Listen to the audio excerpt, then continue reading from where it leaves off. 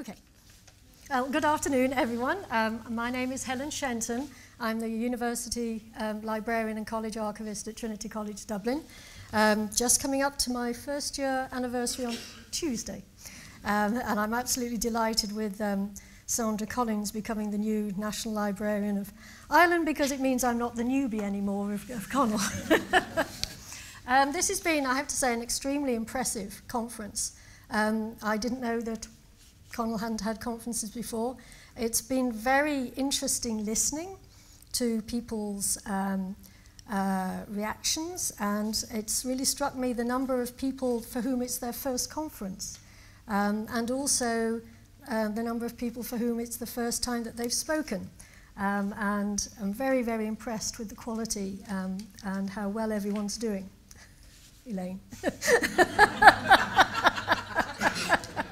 I look serene enough. You look swan-like. So we've got 3 presentations, and the first presentation we're going to have. Are you going to do it together? Okay. So let me introduce you to. We have Audrey.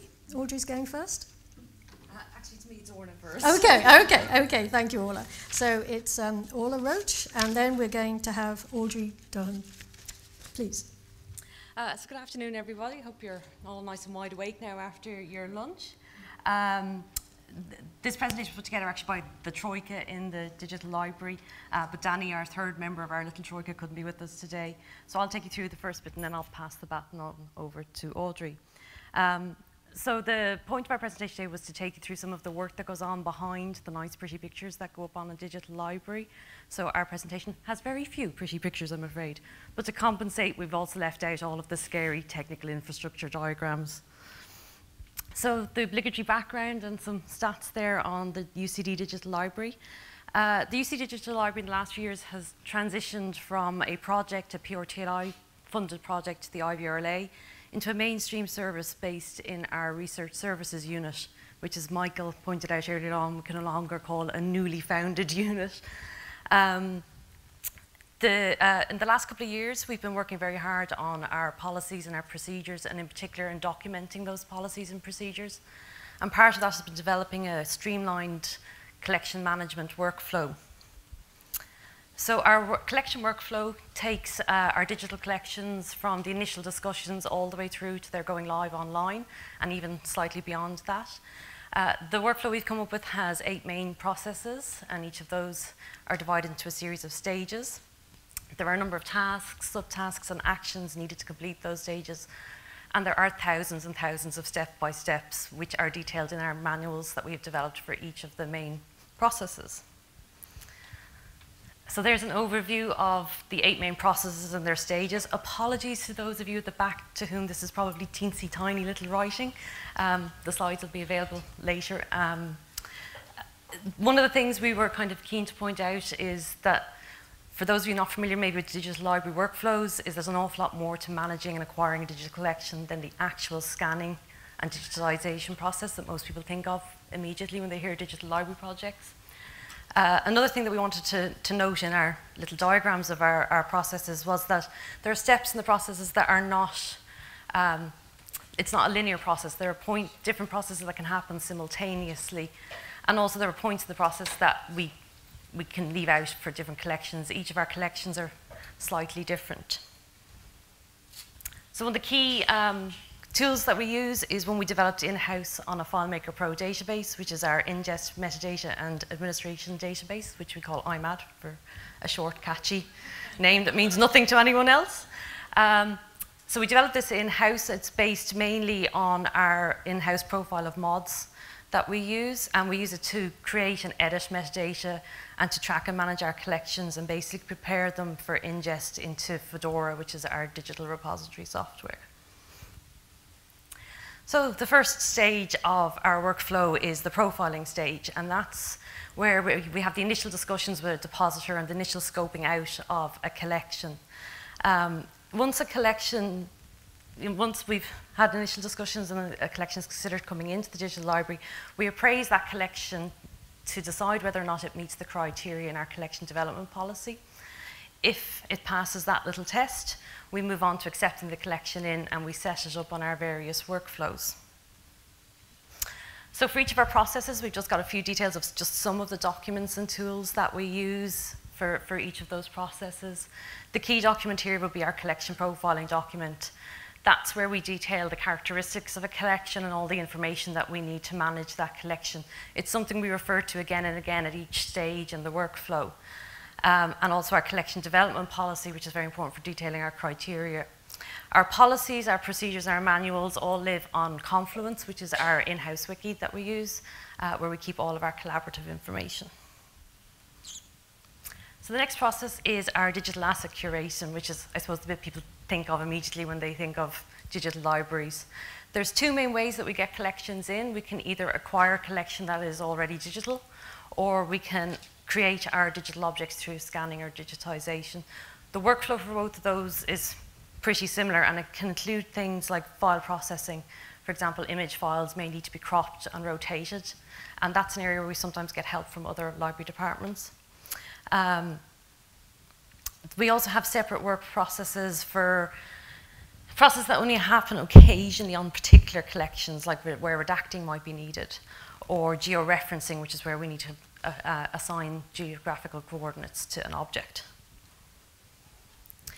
So for this process, it's actually quite technical, and there's a wide variety of tools needed depending on the collections. There's a long list there of just some of them.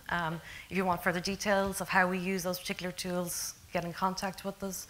In terms of documents, we keep production diaries on every single one of our collections, and that's where each of us log the day-to-day work that we do on a collection. We detail anything that might be a bit unusual or a difficulty that came up in that collection. And the image and ID tracker is a spreadsheet, basically, that we use to track all the work done to the individual digital files. So that might include the actual scanning process, who did the scanning, the date they did the scanning, and any image processing that was done to the files subsequently. So the bit, my favorite bit, cataloging. I have to say, I'm quite glad we call it cataloging and not metadata-ing. The cataloging is quite similar to anyone who has dealt with traditional cataloging. Generally what happens is we get a variety of metadata in with the collection. It can be in the form of a finding aid, a spreadsheet, or in fact sometimes even MARC records. And that metadata can be quite varied in its level of description. So one of the first things we have to do is analyse it and see whether it needs cleaning and normalising. For example, dates might need to be changed from text dates to ISO dates. And then we move on to the full cataloguing, which is where we conduct the kind of record-by-record cataloguing. And in IMAD, we keep records on our collections, the individual objects in those collections, and also the parts or files that make up those objects. So the documents here, the main one is our metadata policy, where we have detailed our own in-house application of our metadata schema, like MODS and EAD. MODS is the main one that we use. We also use a wide variety of other metadata schemas and control vocabularies and authorities, and the details of all of those are listed on the About section of the digital library. The data dictionary is basically my map. It's how I don't get lost. In that details each of the individual elements, their attributes, their field name in IMAD, their field name in the MySQL database that's behind everything, and also their public field name on the actual public display on the digital library. So at this point, I shall pass the baton to Audrey.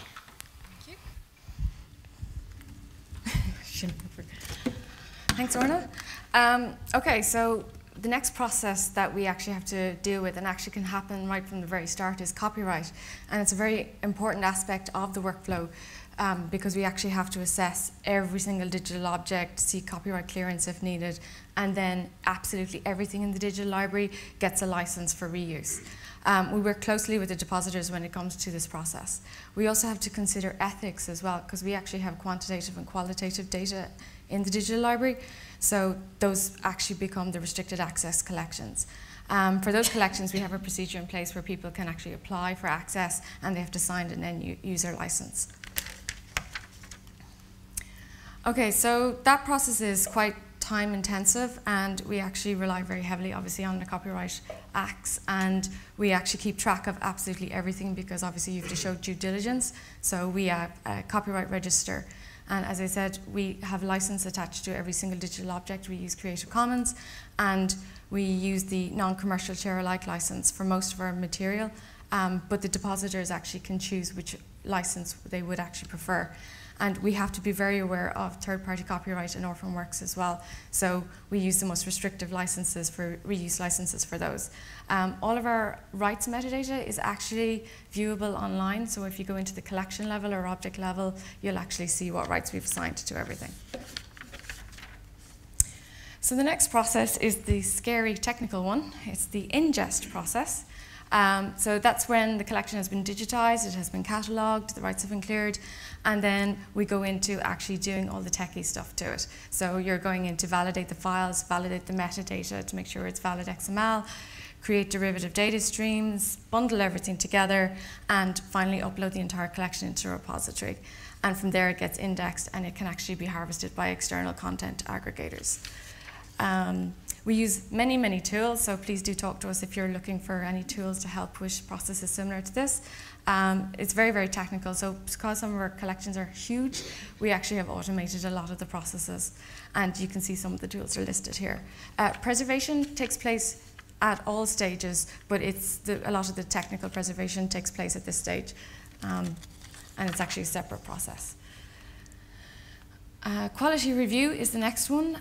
So this is where, once the collection has gone into Digital Library, we have to make sure that everything looks okay, because we have a responsive website. So we need to make sure that everything looks good on desktops, on mobiles, on tablets, and we have to check everything. We check our metadata, we check the Digital Library functionality so that people can download things, we check the image files that they're displaying properly, so everything gets checked. And we have to check it on campus and off campus as well, just to make sure that everything is working properly. And we actually have a series of advanced user testing. So we have a predefined checklist that we go through for every single collection, and we check it on a variety of different devices and under various conditions. So once the collection has gone live and we're happy enough with how it looks, we progress to the remainder of the publicity and promotion aspect of it. And this is actually the quite exciting bit that we really, really enjoy. We work in conjunction with the depositors, and we work with our colleagues in UCD Library Outreach and the UCD Communications Office as well. And we use the usual variety of publicity channels like social media, internal communication avenues, and the external media channels as well. Not every collection gets a physical launch, but we do actively promote every new collection before and after it goes live, and we would always tweet around the relevant, significant historic events and anniversaries. So after a month that a collection has been up online, we actually do an evaluation of how the whole process went. And this is where we actually review the entire workflow. So everything Órna has described today, we actually go back and go at each process, what worked, what didn't work, and whether or not we need to actually update our policies and procedures. And it's also a good opportunity to see the usage statistics for all of the collections. So we've loads of tools and documents to help with that as well. And that's effectively our digital library collections workflow, which is part of a much bigger workflow that includes preservation and user services, that kind of thing. And the thing with our workflow is it's so technical, and we need a huge diverse range of skills that skills becomes a very big thing. It's kind of a buzzword in our office, because everything that we do is new to us, because there's a lot of things you don't learn in library school. And there's a lot of things that, like, there's acronyms for absolutely everything in the digital library world. It's like acronym bingo in our office some days.